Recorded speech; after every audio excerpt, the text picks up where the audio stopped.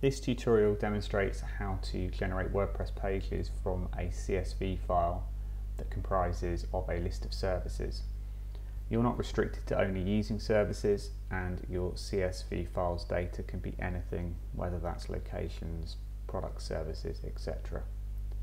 For this tutorial, we'll be using this example CSV file, which comprises of 2 columns, full and short, and a list of the services that our business offers. First, we'll use our CSV file as the data source for our keyword.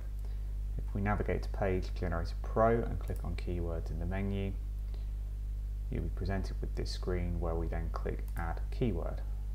We'll define our keyword name as Service, and for the source option, we'll select CSV file, click the Choose File from Media Library option, click the Upload Files tab, and then select our CSV file from our computer. Click Select. Because our CSV file has the column names in its first row, we will check this option, and the delimiter for most CSV files will be a comma. We'll click on Save, and we can see here that the keyword is saved successfully. If we scroll down, we have a preview of the data here where we can see our 2 columns, full and short, with the applicable data in each. Next, we'll create a content group which will be used to generate the WordPress pages using that CSV file data stored in this keyword. We'll click on Generate Content and then the Add New button, and we'll start by defining the title that we want for each of our pages. As we want to generate a WordPress page for each service specified in our keyword, we will insert the service keyword here. To do this, we will start with the left curly brace, and you'll see a list of keywords presented here. There are 3 options. The first is the service keyword. This would output the entire row of the CSV file. We can output the full part, which would be bathroom installation, or the short column, which would be, for example, installation. We'll go ahead and select the full column.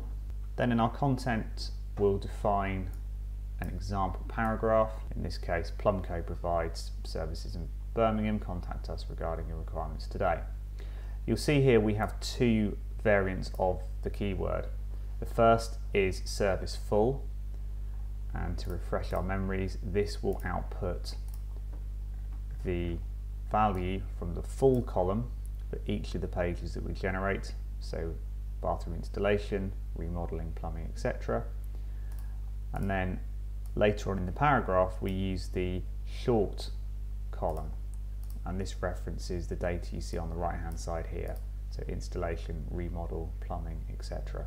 We can also modify the output of our keywords using what are called keyword transformations. We've got some detailed documentation on this, which is included in the video link. In this case, because all of our terms start with a capital letter, it wouldn't make sense for this to output with a capital letter at the start. So we can use the colon, which is a keyword transformation or modifier, and use the lowercase all option. This will transform, for example, installation into lowercase, which would make sense when we're reading this grammatically. It's always recommended to define a permalink, and typically this will match your title, so we can either copy and paste this in, and again you'll see a suggestion there of the keyword that we want to use. Alternatively, you can use the insert keyword drop down.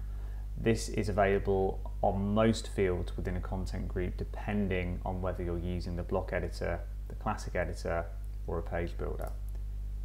Once we're happy with our work, we can click on Publish, close that sidebar, and then it's always good to generate a test page to see how this would look. So in our content group tab, we can scroll down and click the test button.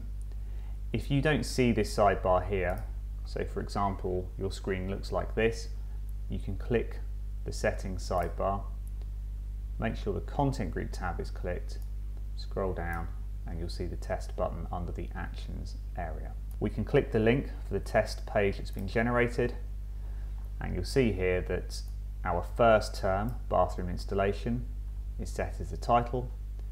You'll also see that the short data installation is lowercase based on how we configured the content group here. If we're happy with our content group and we'd like to generate all of our pages, there are two ways of doing this. We can click on the content group tab, scroll down and use the generate via browser button. Alternatively, in our generate content screen, we've got the option here to generate via browser as well.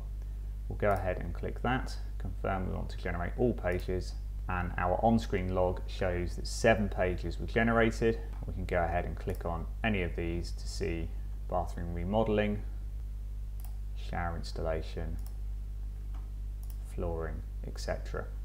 So what the software has done here is it's worked through all 7 of these terms, producing a unique page for each of them. If at any time we'd like to view the generated pages within WordPress, we've got this option called View Generated Content. Clicking this will give you a list of pages for that content group. We've also got this drop-down filter here that will list all of your content groups, so at any time when you're on pages or posts or a custom post type in WordPress, you're able to filter the table list based on the content group that generated that content.